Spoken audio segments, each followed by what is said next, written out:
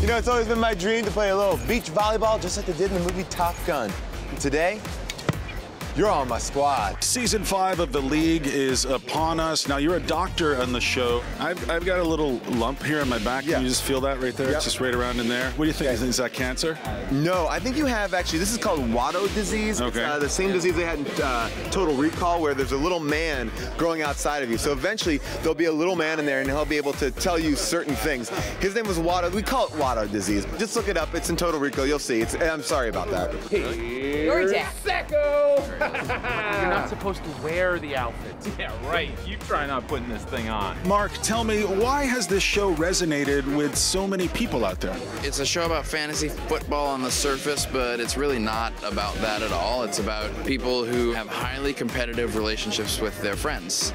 And I think that the people on this show do and say things to their friends that we're all thinking, but never do. And so it's kind of a wish fulfillment. Like, I wish I could be that honest with my friends about how much they annoy the out of me. You're driving around in a van that says heavy petting. Tell me, what's in store for your character in season 5? I don't know because they won't tell us a whole lot. So I'm going to tell you what I would like to be in store for my character, and we'll see how close we are when it's all said and done. I would like to win the flipping Shiva this year.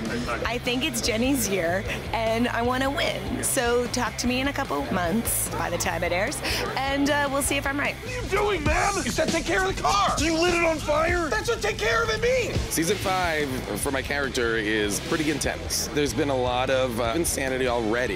Episode 4, Rafi and Dirty Randy, my character and Seth Rogen's character, wind up in Los Angeles. There are murders, there is drug wars, there's porn kingpins. There's a lot of inappropriate behavior around children.